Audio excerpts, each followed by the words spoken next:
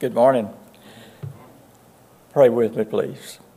Lord, we thank you for this day that you've given us, allowed us to be part of, and the day that we pray that Christians everywhere would give back to you. And we welcome you here in our worship service this morning, Lord, and we pray that our primary purpose would be to worship you in praise and thanksgiving. And we know that in the midst of our gathering here that there are going to be people with all types of feelings. Some have had a really bad week.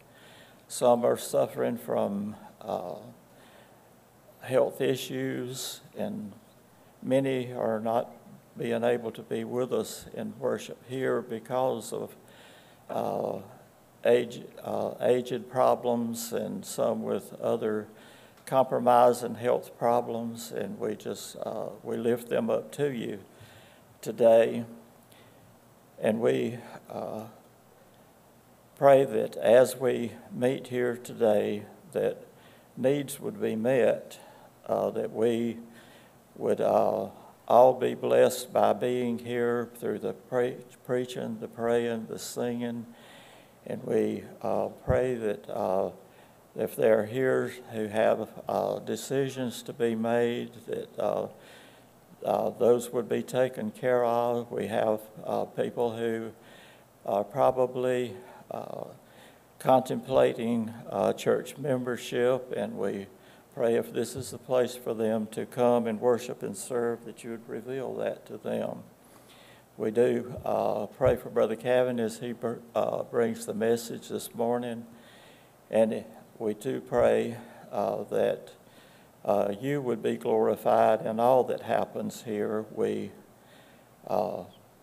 pray for those who are so impacted by all of the things that are going on in the world today and in our nation, Lord. And we just pray that the basic needs will be met of those that have been so impacted by all of the things, the pandemic and the fires, the floods, the winds, and we just pray for your leadership and guidance for our government.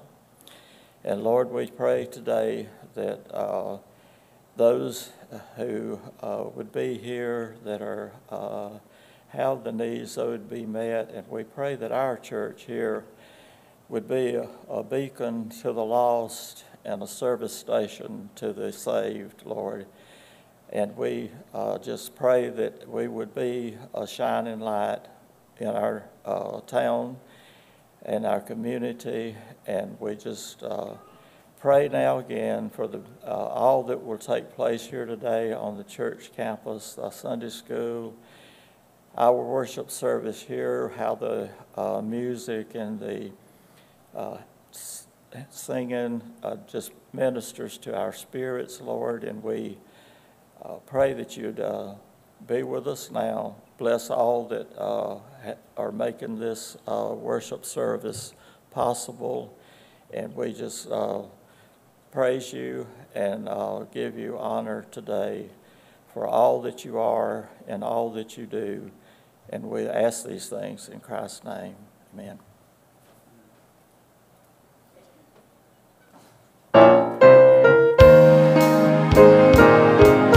Let's stand together as we worship.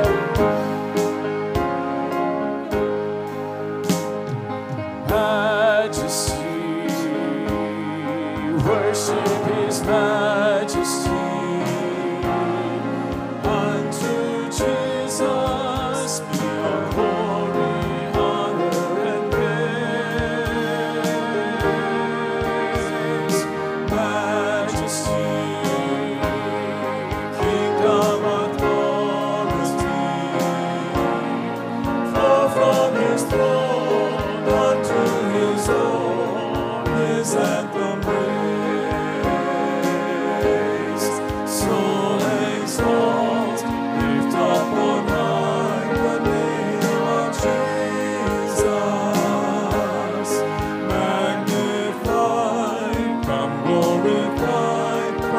Jesus the King.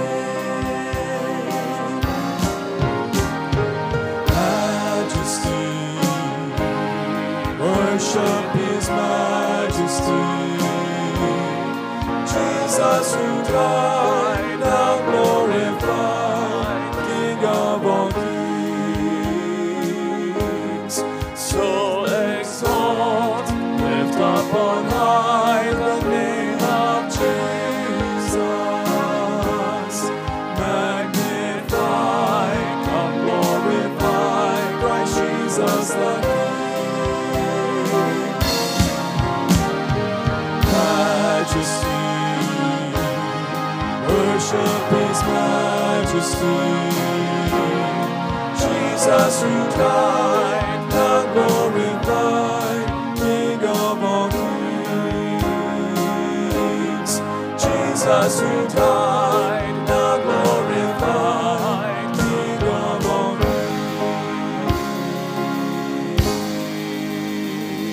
kings. Oh, for 1,000 tongues to sing my great Redeemer's praise, the glories of my God and King, the triumphs of His grace. My gracious Master and my God, thus teach me to proclaim, to spread through all the earth abroad the honors of Thy name.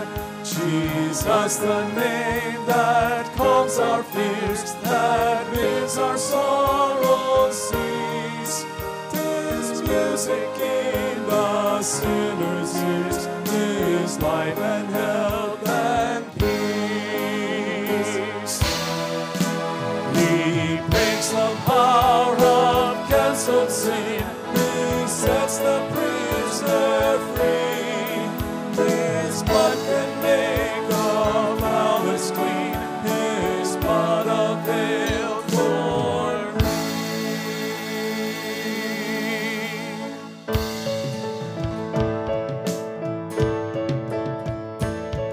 How firm a foundation, you saints of the Lord, is laid for your faith in His excellent word. What more can He say than to you He has said? To you who for refuge to Jesus have fled.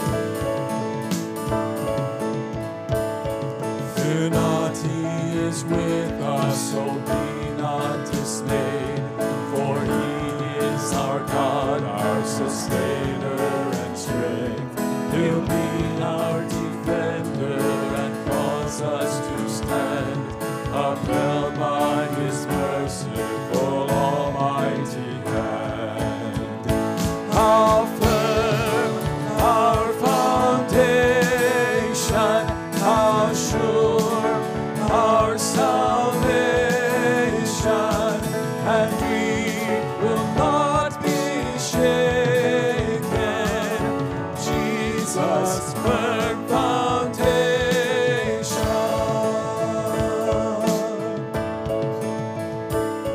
The soul that is trusting in Jesus as Lord will press on, enduring the darkest of storms. And though even hell should endeavor to shake, He'll never, no, never, no, never forsake. He'll never, no, never, no, never forsake. How firm our foundation, how sure our salvation, and we will not be shaken. Jesus, firm foundation.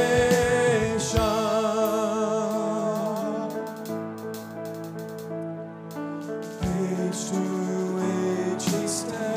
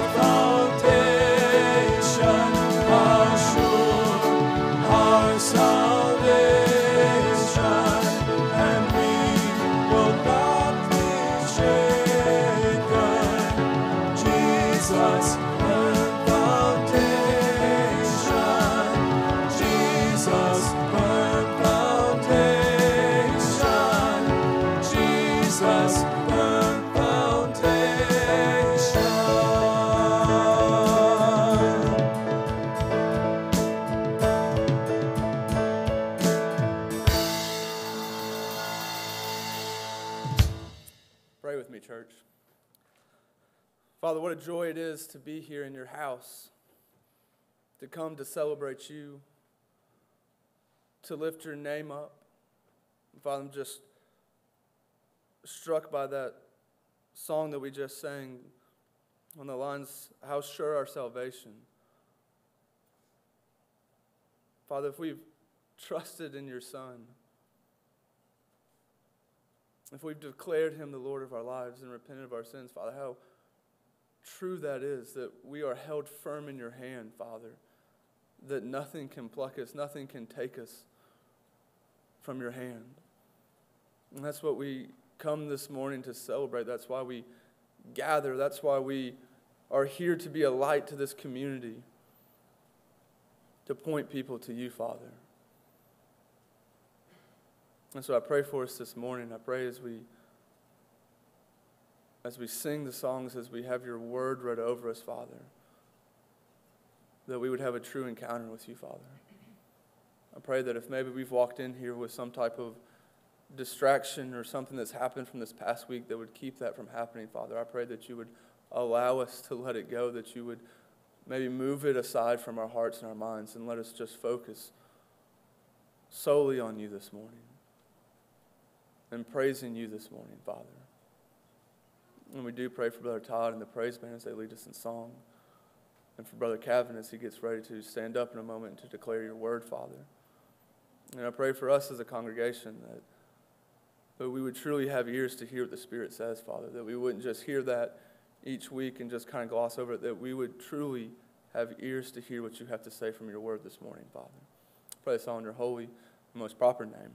Amen. You may be seated. Well, a very good morning to you, church. What an exciting day to be here in the house of the Lord. We're so glad that you are here this morning. If you are a guest with us, we are excited for you to be here. We are praying for you. It's just awesome to see what God is doing here at First Baptist.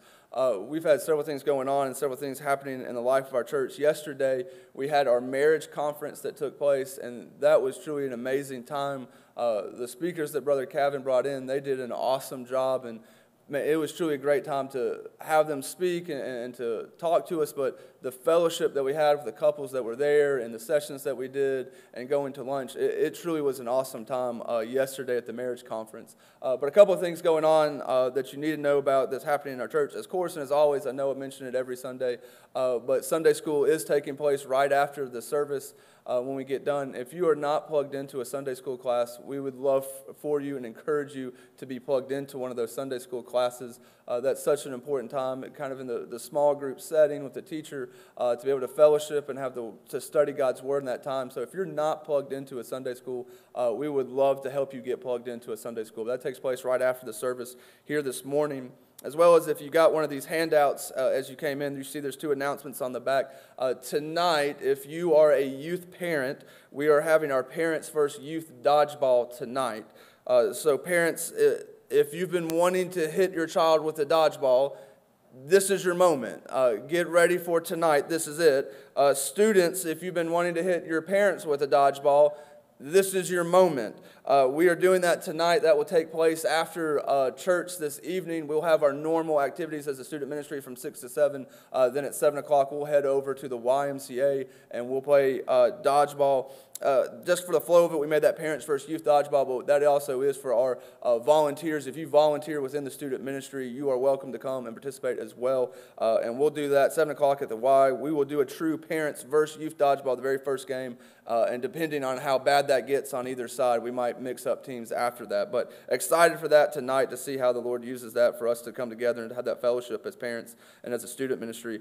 As well as you see that next weekend, March 6th, is our Real Men event. So men, make sure that you circle this event for next Saturday. That is March 6th. We're doing it from 3 to 6 at Hodge Creek Lodge. We have over here to my right, as you exit in the back as well, we have directions. We have little handouts for you that has the directions on how to get to Hodge Creek Lodge, as well as we would encourage you to take some of those and pass those out to friends, to co-workers, to a buddy, to a family member, whoever the case might be.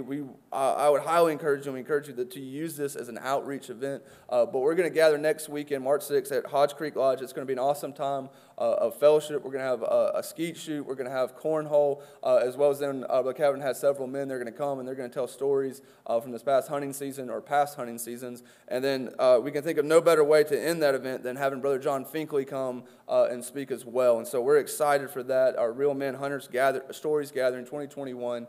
Next Saturday, March 6th from 3 to 6. So make sure that you circle that. You get one of the handouts on your way out this morning. But once again, like I said, we're excited for the things that God is doing here at First Baptist and how He's moving. But let us continue to worship at this time. Promises that are laid for us, those who belong to Christ. One is abundant life in this life, and eternal life in the life to come after we die physically. We have that great promise of heaven. And often I think we use that as just a simple spiritual Band-Aid. One day, we look forward to that day. But we can better appreciate those great promises of heaven when we admit that and see it through the filter of this life can be very painful.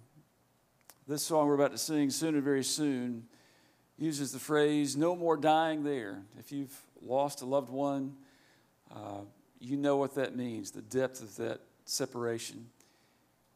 Many experiences we have in this life that are deeply painful and difficult for us to face. No more crying there. It is more than just a spiritual Band-Aid. And if we were honest, if we could pull back the facade, I think most of us would confess that we have enough pain and struggle in this life to really appreciate that there will be no more death, that there will be no more crying and suffering. And we look forward to that like nothing else. What an incredible promise it is. Let's stand together as we sing, Soon and Very Soon.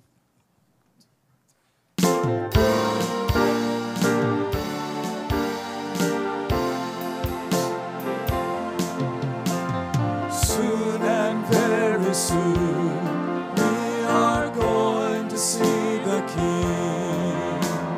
Soon and very soon, we are going to see the King. Soon and very soon, we are going to see the King. Hallelujah, hallelujah, we're going to see the King. No more tying there, we are going to see the King. No more tying there, we are going to see the King. No more crying there, we are going to see the King. Hallelujah, hallelujah, we're going to see the King. No more tying there, we are going to see the King. No more tying there, we are going to see the King. No more tying there, we are going to see the King. Hallelujah, hallelujah, we're going to see the King. Sing the wondrous love of Jesus, sing His mercy and His grace. In the mansions bright and blessed, He'll prepare for us a place. When we all get to heaven, what a day of rejoicing that will be. When we all see Jesus, we'll sing and shout the victory. Let us then be true and faithful, trusting, serving every day. Just one glimpse of Him in glory will the toils of life repay. When we all get to heaven, what a day of rejoicing that will be. When we all see Jesus, we'll shout the victory.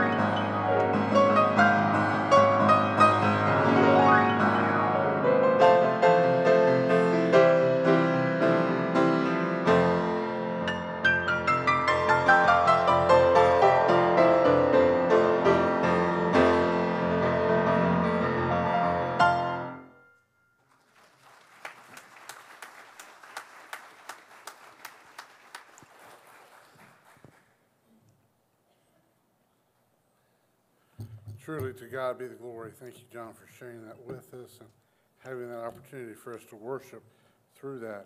I'm going to ask that you take out your Bibles and turn with me to 1 Corinthians chapter 2. 1 Corinthians chapter 2. We'll be looking at verses 6 through 13. 1 Corinthians chapter 2, verse 6 through 13. Again, we're preaching a series of sermons that I'm calling the perfect church. The reality is we cannot be the perfect church. We are human, we err, we have fallen, we are sinners, but the reality is God has called us to be his church and to represent him. There's some key realities that we need to face as the church that we will be faithful and obedient as the church too. One of those things that we're going to look at today is God's wisdom. God's wisdom. Many times what we do is we come up with what we know we can do as the church, what we can achieve, the natural response to circumstances and emergencies and challenges. And sometimes we don't step back and seek God's wisdom God's wisdom is different than our wisdom. God's wisdom is greater than our knowledge or our understanding. So in saying that, let me read to you 1 Corinthians chapter 2, verse 6. Yet we do not speak wisdom among those who are mature. Let me read that again. I said that wrong. Yet we do speak wisdom among those who are mature. A wisdom, however, not of this age, nor of the rulers of this age who are passing away. But we speak God's wisdom in a mystery, the hidden wisdom which God predestined before the ages to our glory. The wisdom which none of the rulers of this age has understood, for if they had understood it, they would not have crucified the Lord of glory. But just as it is written, things which eye has not seen and ear has not heard, and which have not entered the heart of man, but all that God has prepared for those who love him. Look on in verse 10. It says, for to us God revealed them through the Spirit, for the Spirit searches all things, even the depths of God.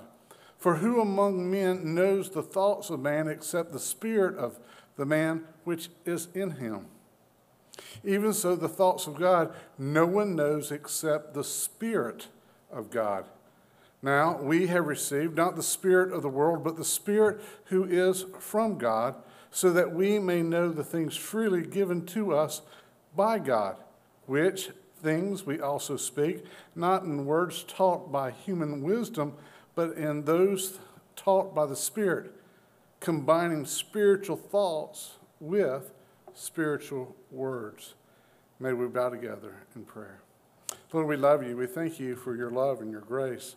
We thank you for the reality that we can't understand you because you're so great, perfect, and right. And Lord, we thank you for your Spirit, because only your Spirit can help us to understand who you are. Only your Spirit can truly illuminate your word. Only your Spirit can convict us and lead us to obedience and surrender to you. And Lord, I pray that during this time as we examine your word, may you continually speak to us only by your Spirit. May we put away any of our own knowledge, even any of our own history and baggage, but we only depend on your word and your Spirit right now. I pray this in Jesus' name. Amen. There was a problem within the church at Corinth.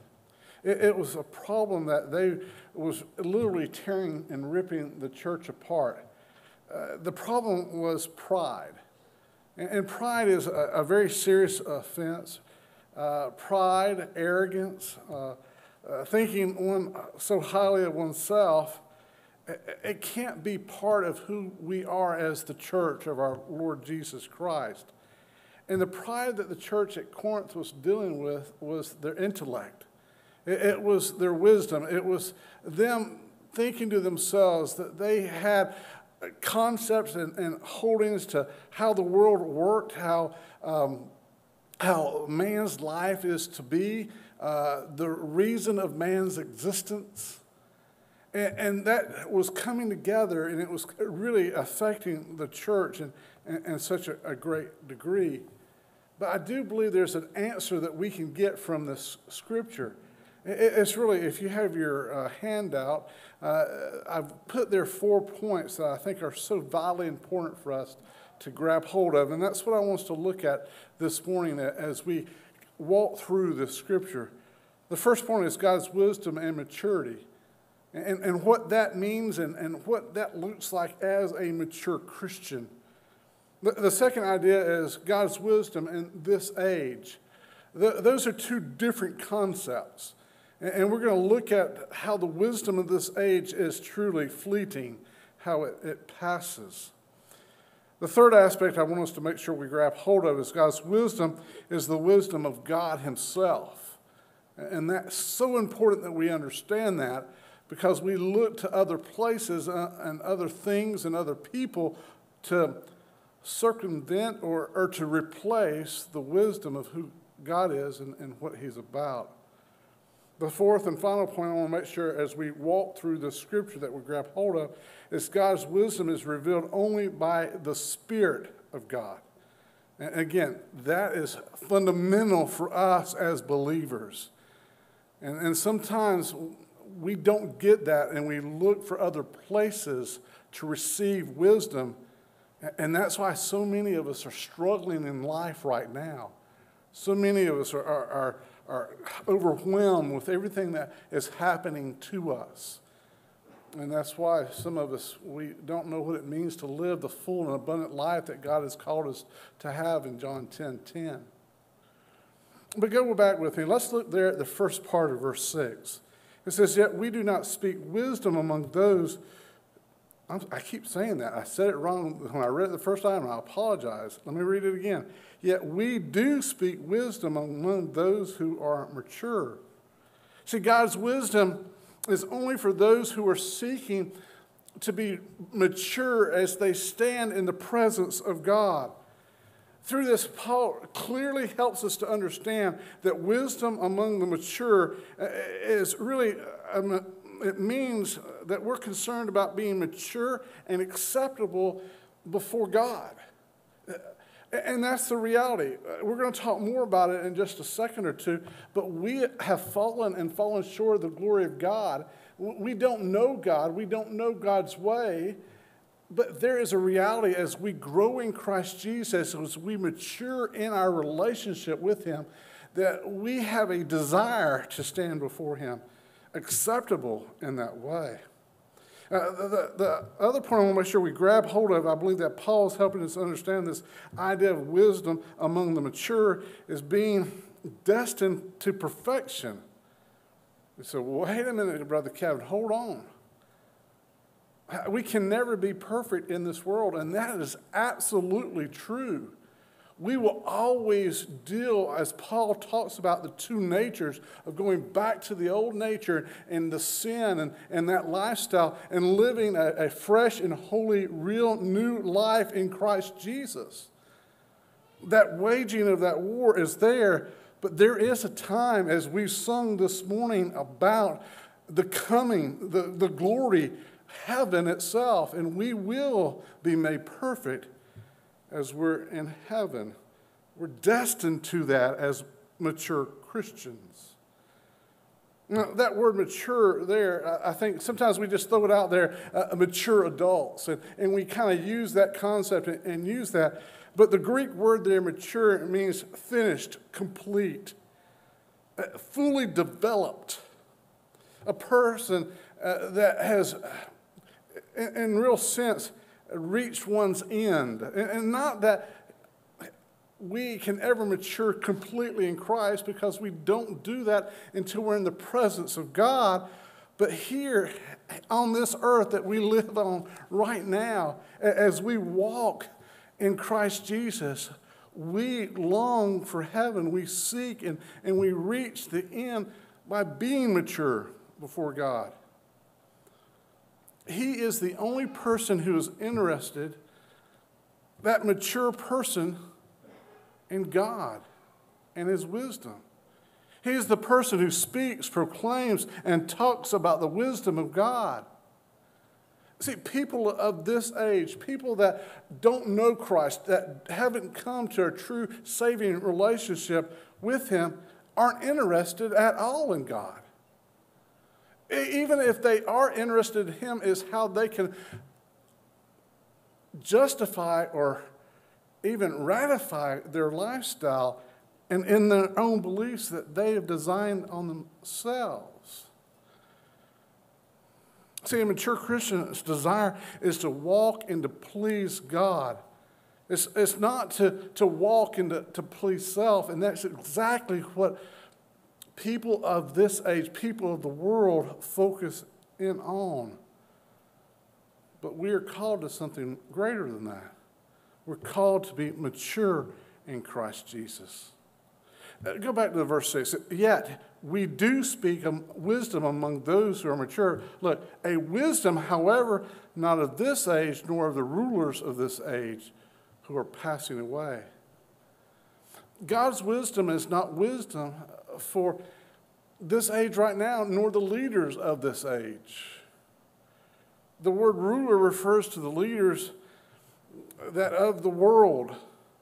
The leaders, as we have this concept of the age that we're in now, it's the scientists, it's the philosophers, the educators, the executive, and I don't know if this is really a word or not, but the religionologist, the people that study religion and promote the concept of it, but have no faith in it. It refers to anyone who has influence, anyone who thinks about the world and life and draws up major, complex, serious conclusions about the purpose, the meaning, the significance of life. See, the wisdom of this age and the rulers, they make conclusions as they look at the world. But we have to remember something. The world is looking at everything through a lens that's been tinted and distorted because of man's sin.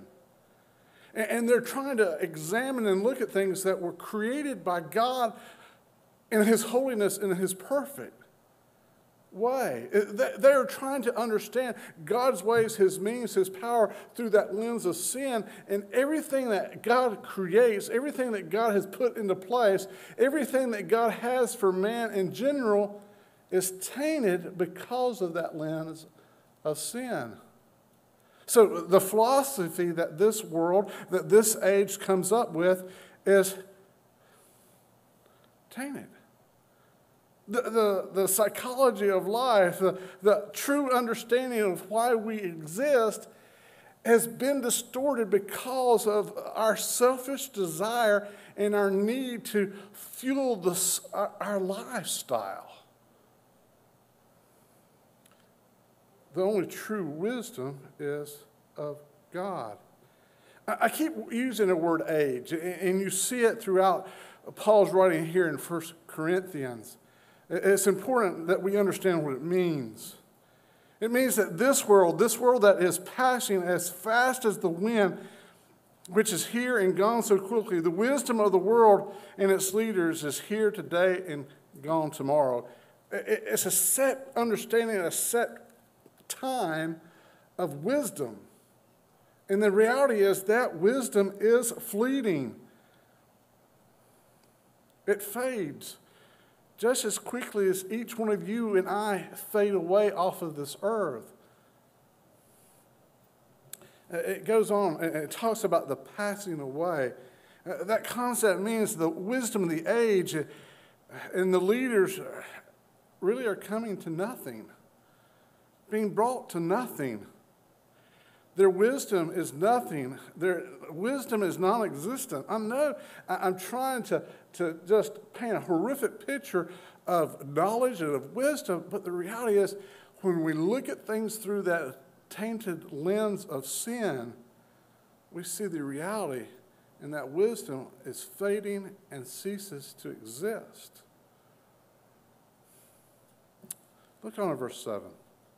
But we speak God's wisdom in a mystery, the hidden wisdom of God, predestined before the ages to our glory.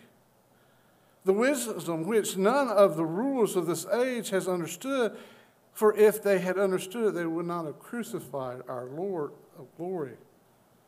See, God's wisdom is proclaimed as a secret. Now, that's a hard thing for us to grab hold of. And I don't want us to carry our understanding of God's word and carry it to almost a Gnostic mentality that you have to achieve a secret, that there's by you doing certain things that you can receive a knowledge that no one else knows, no other Christian for that matter knows. But the reality, I think, of what we are seeing here when it talks about this mystery is the reality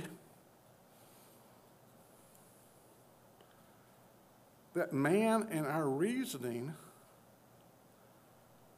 can't understand God's ways. And the reality is that we can't grab hold of what God is doing or God's plan or God's design unless God reveals it to us. That's hard, right? Especially in our age and our society today that places so much value on seeking out truth. So much value on what's true to me may not be true to you. So much value in the concept of I have my own understanding of the world and I'm fine with that and it serves me well, but the reality is it's a lie. It's fake. As the scripture in verse 6 says, it's passing away, it's non-existent. No man can truly penetrate heaven and know what God's doing. Think through that. Remember the Tower of Babel that we see in the Old Testament? Their desire was to build a tower to God. Their desire was that they were so powerful and so mighty that they had become such a great city there that they wanted to build this tower up so they could really and truly know God on their own, get to Him and find Him out. But there's no way that we could ever do that.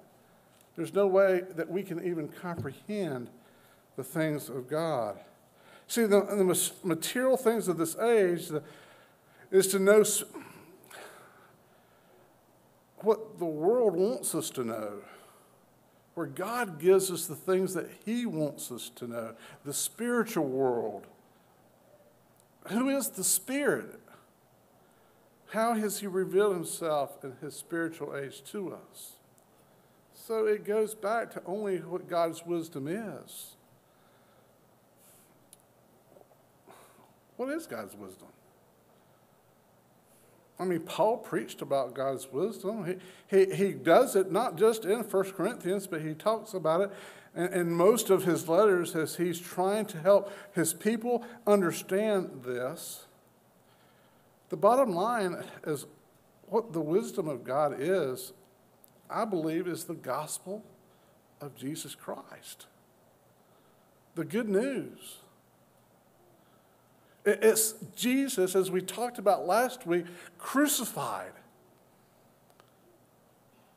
That's the key element that we have to come and understand only by the Spirit of God, only by His wisdom, before we can have even a relationship or even start to comprehend what the gospel is, what His wisdom and what the world is about. So listen, I want to make sure I say this very specifically that you understand me. No one can understand this world, our purpose, the reason why we exist, the reason why God created the earth without faith in the death, burial, and resurrection of Jesus Christ. That is our lens as humans. That is the reality that we must go through to grab hold of the trueness of this. But again, the leaders of this age, they don't understand the wisdom of God. This age, its leaders are at a loss. They come and they created a system or a philosophy or an understanding of what is important in life. How can I make myself feel good? How can I take care of my family? How can I be successful in my community? And they try to use that lens of their knowledge and their wisdom to grab hold of that. But really, there's proof, I believe, here in the Scripture that's void and not real. The first one is, if the leaders had known the wisdom of God, they would not have crucified the Lord of glory, as the Scripture says.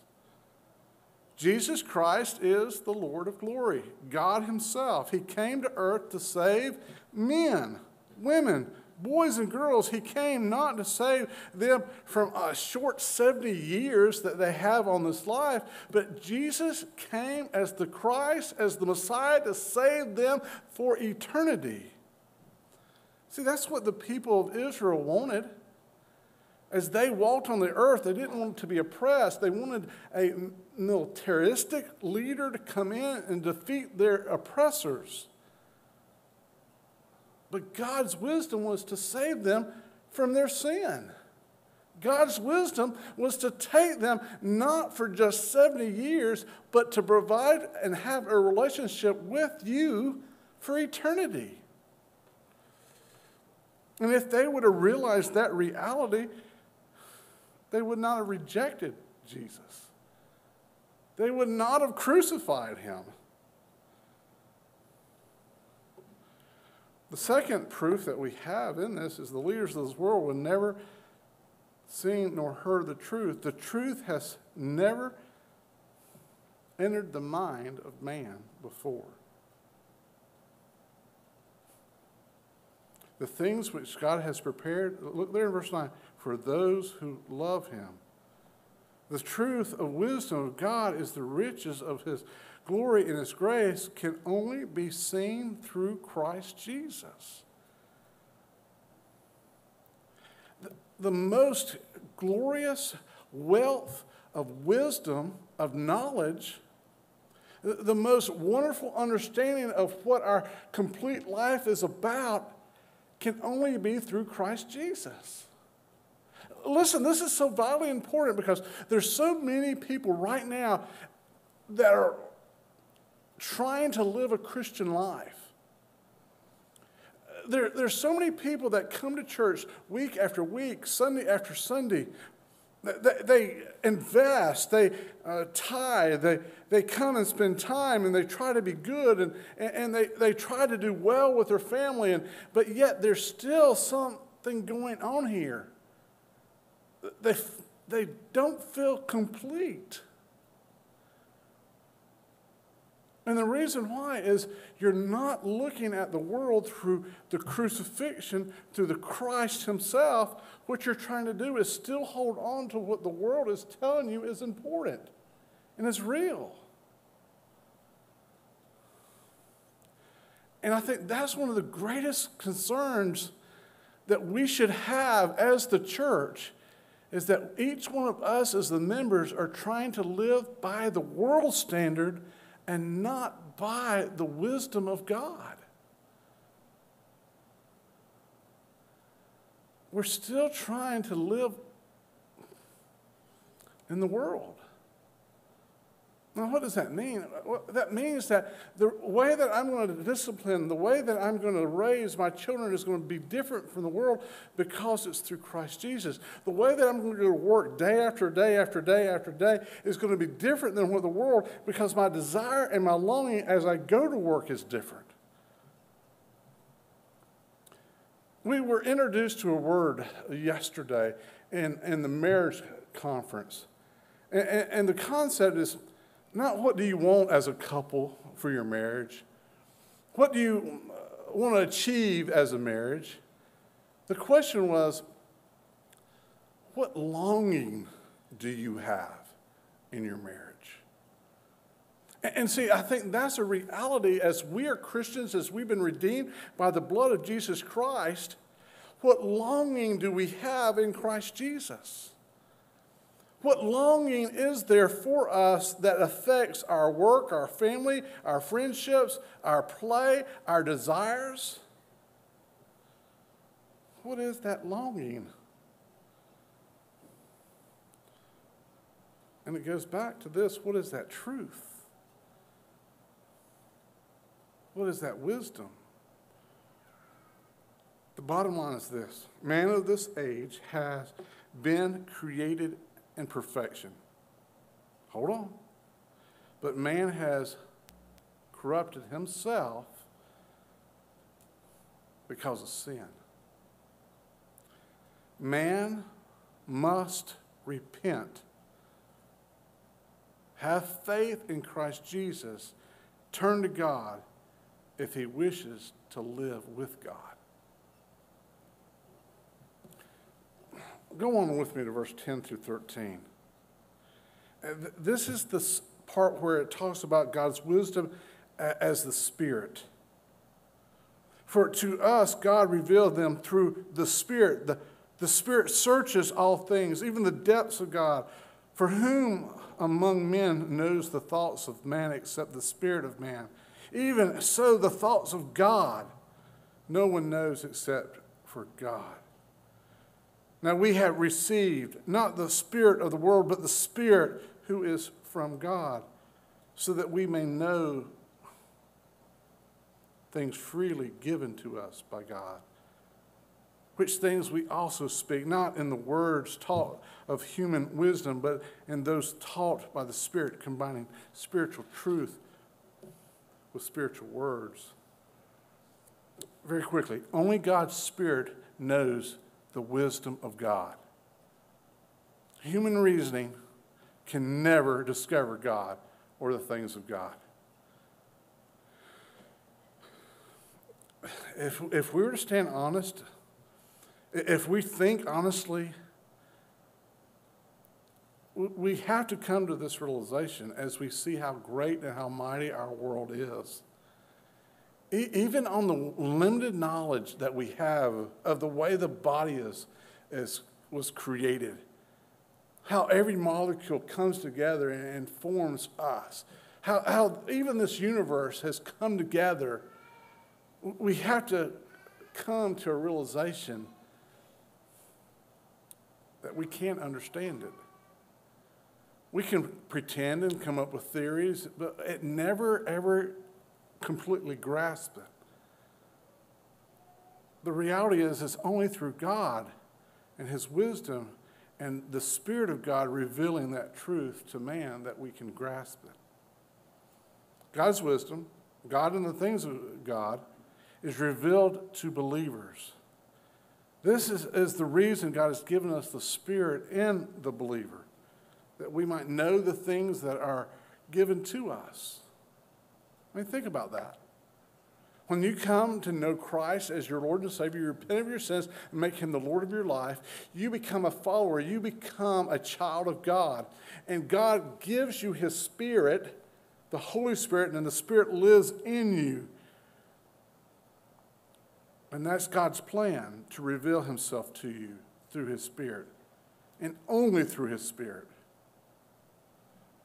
That's so vitally important that we stop trying to grasp God ourselves, that we stop trying to build a tower in our hearts and our minds and even in the church so that we can spy on God to know Him, but that we're totally dependent on His Spirit. So when we go to Sunday school class in just a couple of minutes, we're going to go into that Sunday school class with a desire to encounter God as the teacher teaches us.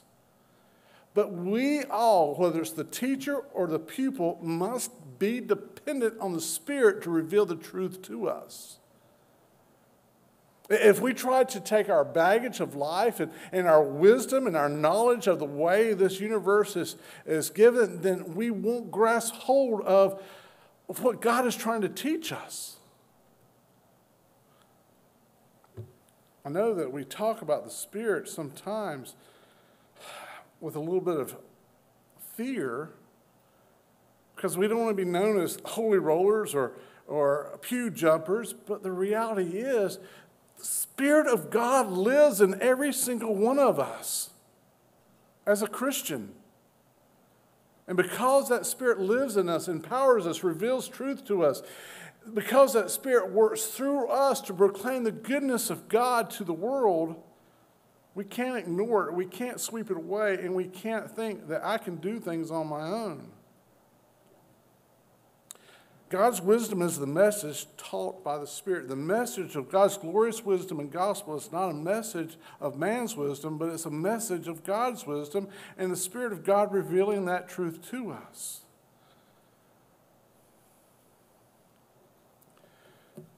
So I come back to this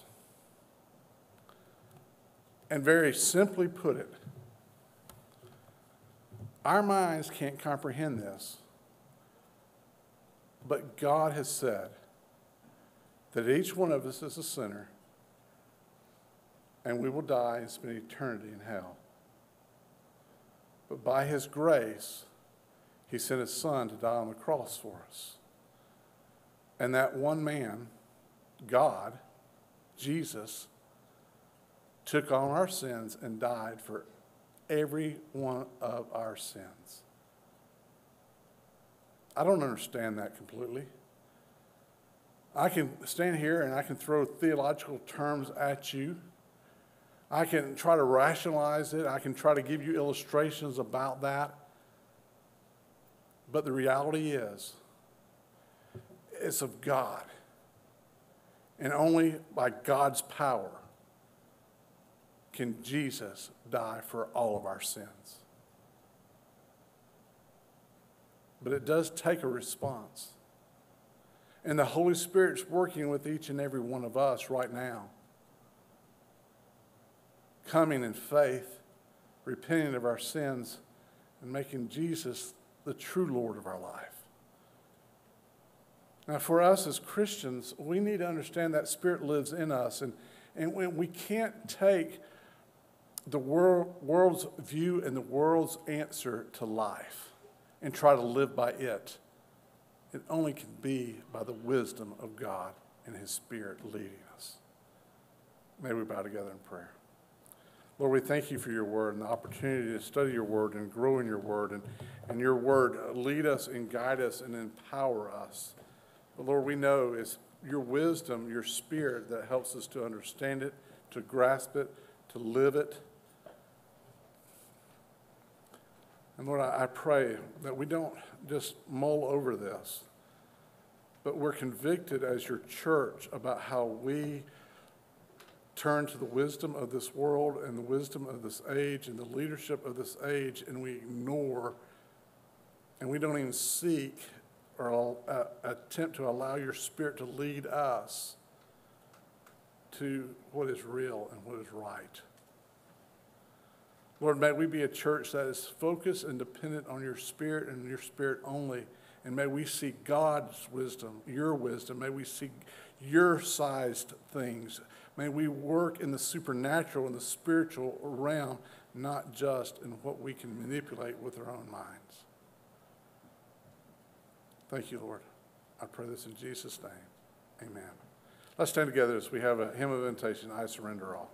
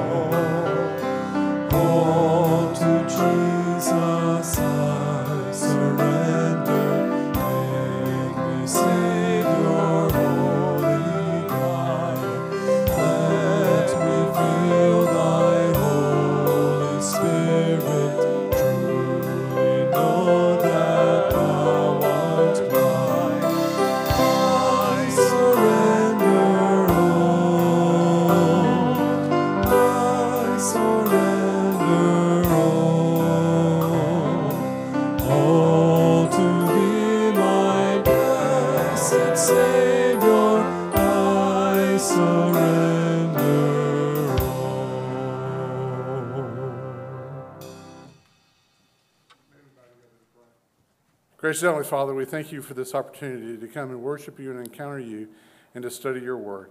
Be with us as we leave here. May we seek your wisdom and your wisdom only. Be with us in our Sunday school time. Allow us to continue to grow in you. I pray this in Jesus' name. Amen.